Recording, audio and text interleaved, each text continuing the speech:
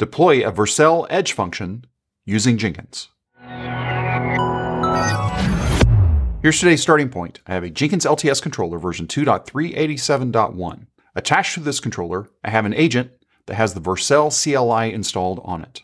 Down in the description of this video is a link off to a sample repository that we're going to be taking a look at. Before we take a look at that repository, let's understand what an edge function is from a Vercel perspective. So here we have the quick start for Vercel edge functions. In order for me to have gotten started with this, I needed the Vercel CLI. I needed to create an edge function, but before I did that, I needed to make sure that I had the most recent version of Next. And then I went ahead and created this exact project, and we'll see this in a few moments in the repository. Out of the create next app directive, we get this code that's going to be at pages/api/hello.ts. Now we'll see this again in just a few moments. If we wanted to deploy this directly, what we would do is we would go ahead and just do a Vercel deploy, and then we would check it out to see what's going on with the function. Now obviously, it's not going to be this simple. We're going to make it a little more complex and try to make our deploy a little more bulletproof. One more thing I want to take a look at before we get to the repository is we're going to take a look at the Vercel CLI. Now, on the quick start, we just saw Vercel deploy. That was the only step, but we can see here there are lots of other options that we have with Vercel CLI.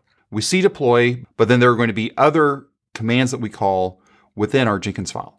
Okay, for the moment you've been waiting for, let's go ahead and take a look at the repository. When I created the app following the create next app command, I got the je-myapp. That's just what I named it. So if I take a look at inside this and we take a look at pages and API and hello.ts, what we see here is exactly the same as what we would see in our quick start documentation. At this point, I've not made any changes to this. We're just taking it as is to see how this works. Now let's go back up to the root and let's look at our Jenkins file. Again, everything else that's here was created using the create next app command. If we take a look at our Jenkins file, let's take a look at the stages first at a quick glance, and then we'll take a look at all the other details of this. So we're first going to make sure that we have access to the CLI, that's Vercel version, and then we're going to do a pull just to make sure everything's in sync from Vercel. Next, we're going to do a build. Do I need to do the build? No, Vercel will take care of that for me if I didn't do it, but what I'm trying to do is package everything up so the build doesn't have to occur then. Next, we do the deploy. And then finally, I'm going to sleep for 5 seconds and then do a curl against the endpoint that's created. Now you'll notice that I'm referencing a variable called workdir here. Well, what is workdir? If we go back up top, what we'll see is I have a workdir defined as je-myapp. This is the name of my application that we can see here at the root of the repository, je-myapp. So when the deploy happens, it's going to follow whatever the name of the app is. If we go back into the Jenkins file, you'll also notice that we have 2 other items here. We have a Vercel scope, which has my name in it. That's actually just the account ID within Vercel. And then I also have a Vercel token.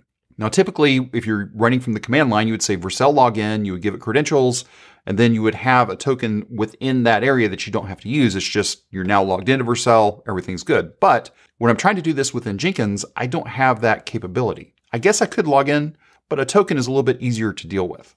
So if we go back down here and take a look at the 3 primary commands that we have here, we have pull, build, and deploy.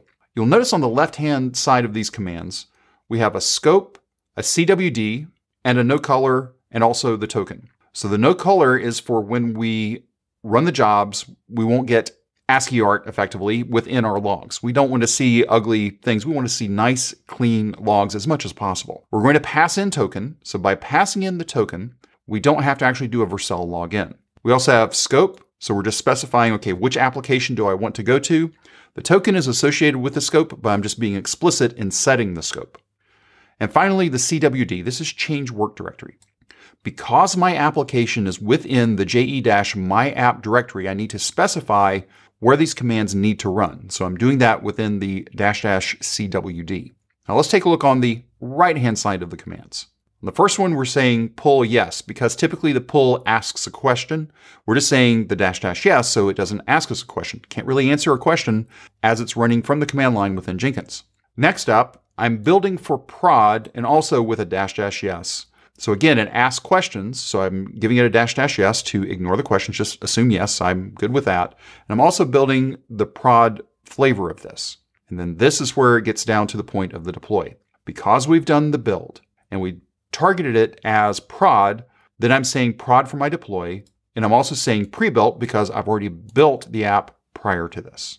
Now, before we run the job, let's go ahead and take a look in Vercel. So everything we've done up to this point is getting you ready, if you've not done this at all, to go through, get all your setups right, and hopefully be able to replicate what I've done. If you go inside Vercel, and then go to your account and go down to settings, and then on the left nav, there is a tokens sidebar item. So go ahead and click on that. And then what you would do is you would create a new token here, you would set the scope, and preferably set an expiration date. If you do set an expiration date, don't forget to create a new token before that token expires. So you can see here, previously I created a token called Jenkins-Vercel. I copied the value of this, went back into my controller, I went to Manage Jenkins, and inside of Manage Credentials, I've already set up Vercel token here as a secret text. So let's go ahead and go over to the job that we've already defined. This Vercel Edge function pipeline job is pointing at the Jenkins file within the repository. Let's go ahead and click on Build Now. And while that's running, let's go ahead and go back over to Vercel. I'll click on Overview. Right now, there are no projects. Just keep that in mind. We'll go back over here to Jenkins, and we'll go into our build log. Okay, now that the job is completed, we can see here at the very end, we run curl and we receive back a JSON string that says, hello from wherever it is, I'm now an edge function. That's what we saw if we take a look back at the quick start. That is the value that's coming back from the function. But let's take a closer look at the log to understand what's going on. So from our perspective, we have a green checkbox. Everything appears to be successful. If we go ahead and scroll down from the top, we do our check for Vercel version. That came back successfully, so we're then able to go ahead and move on to the pull. The pull found everything that it was expecting. Then we moved on to the build. The build takes a little bit of time, so we can see the compile for our pages API hello.ts. We go ahead and scroll down a little bit more. We can see the output from that, and then we get to the deploy. When we do our deploy, because we have specified pre-built, it's actually retrieving the item that we built in the build step, and then it went ahead and deployed that to the function out on Vercel. If you have any questions or comments, you can reach out to us on Twitter at CloudBees. If this video was helpful to you, give us a thumbs up. And if you haven't subscribed to CloudBees TV yet, why not? Take a moment, click on that subscribe button, and then ring that bell, and you'll be notified anytime there's new content available on CloudBees TV. Thanks for watching, and we will see you in the next video.